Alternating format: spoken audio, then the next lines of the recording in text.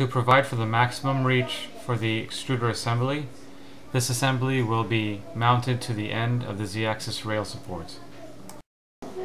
3 1/4 inch screws, 2 inches in length, will be sufficient to mount this extruder.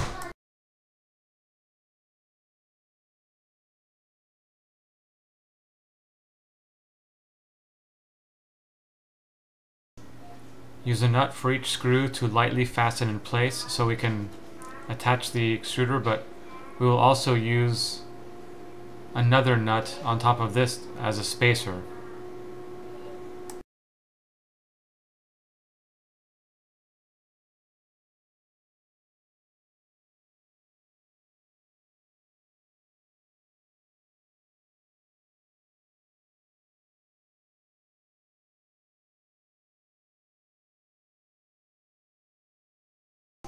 Slide the extruder onto the 3 screws.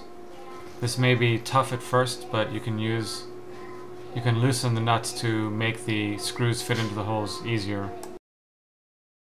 Space the nut so that the extruder is as parallel to the Z-axis rail support as possible, and then attach the final nut at the end of the screws.